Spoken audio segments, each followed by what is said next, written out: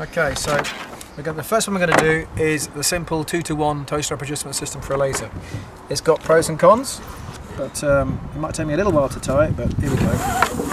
That's your rough coarse adjustment for the length of this bit of rope. And we're going to go through the toe strap. We're going to tie a bowline into the middle of this bit. Okay.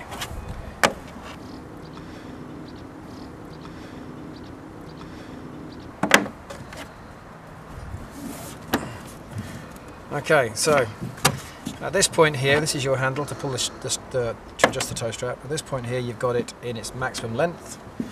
Okay, your coarse adjustment might be that one. You might adjust that knot to reduce its maximum length. Because this sort of toe strap adjustment doesn't stay in one place. It tends to work itself from its tight position while you're sailing. Eventually, it slowly but surely will work itself back to the long position. So the long one is the one you want to set for your maximum hiking length. But if you pull this one, which you will do round the top mark, going around the top mark on port, it's easy to pull that one from that side of the camera. Okay, this rope now has gone a lot further, so it means the toe strap's tighter. When you go around the leeward mark on port and you want to go hiking again, this bit of string is close to you, you pull it and it's long again.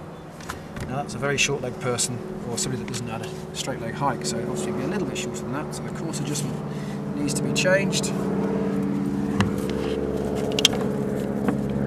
A little bit tighter. And that's about what I hike with, even with short legs. Okay, so I go from super tight in light winds to get good feel of the boat to long. Now let's look at the disadvantages of this system. The disadvantages are that it's asymmetrical. At the moment when you're on port tack, that bowline slips towards this ring and effectively is all taken from this ring, and so it's a long toe strap. And the other tack, you'll find it slips that way and suddenly it becomes a short toe strap. So if you don't mind having a long toe strap on port and a short toe strap on starboard, then this is a great system. But if you do find yourself slowly growing asymmetrically, it's not a good idea.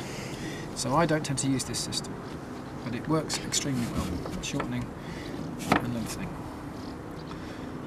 Okay, the second disadvantage is this system only works with toe straps designed by Rooster. We made our toe straps slightly shorter so that the 2-to-1 system would work, because long toe straps, you can't move this bowline far enough that way, it runs out of range. So you're better off if you've got an overlong toe strap using the other method, and the other method is also good because it's not asymmetrical. The second toe strap adjustment system, it's known as the Robert Scheidt method because he was the guy that I first saw it on his boat. Maybe he didn't design it, but you know, that's the one I call it. Robert's obviously decided he needed to be able to adjust his toe strap, but with the 2-to-1 system and his toe strap being too long, because the standard ones that were made at the time were too long, and you weren't allowed to change the toe straps of the worlds, he developed this system. It looks really, really similar, but it's not. In this case, the bowline's going to go around this ring. Well, it's not going just around the ring, it's going to go around the ring and the other sheet. Now, it's going to take a little while to do this, but with a little bit of effort, I'm sure I can get it through it. It's designed to be a very tight fit.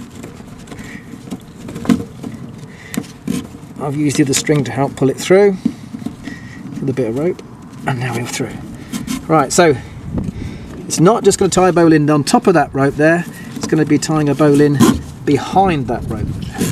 So effectively, that's where the bowline's going to be.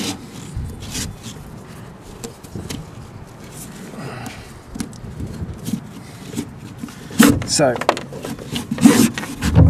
when that one's tight, you'll see, if you can get in closely, that bowline is pulling this line into the back of the deck eye. So it grabs it.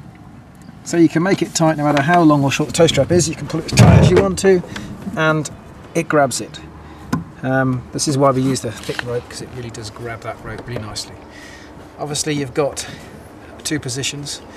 You've got your maximum length position, and for me, this is the one thing I have to adjust whenever I get a charter boat. I have to look at how far away from the side deck I am. Got to be a little bit shorter than that.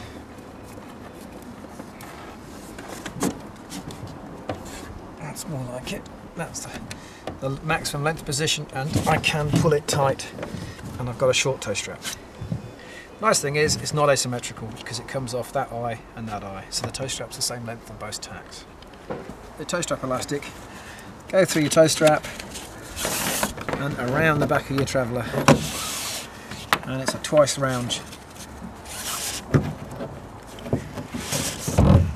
Any sort of knot you like, but I will do, I don't know the name of this knot, I should do one of those, and the same on this one.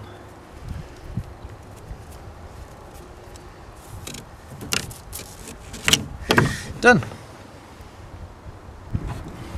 And so long as you use a separate piece of elastic, because the laser class rules say you're not allowed to use that elastic for holding a water bottle in, for doing two purposes, you can put yourself a little bit of thin elastic between the cleat and the thing, and you've got yourself a nice water bottle holder position in there. And the nice thing is, instead of putting it around the mast, when the boat goes up and down every wave, and you get a massive amount of movement in that water bottle, which means it pounds the waves, this part of the boat stays fairly stationary. So you don't get too much pounding of the waves with extra weight here.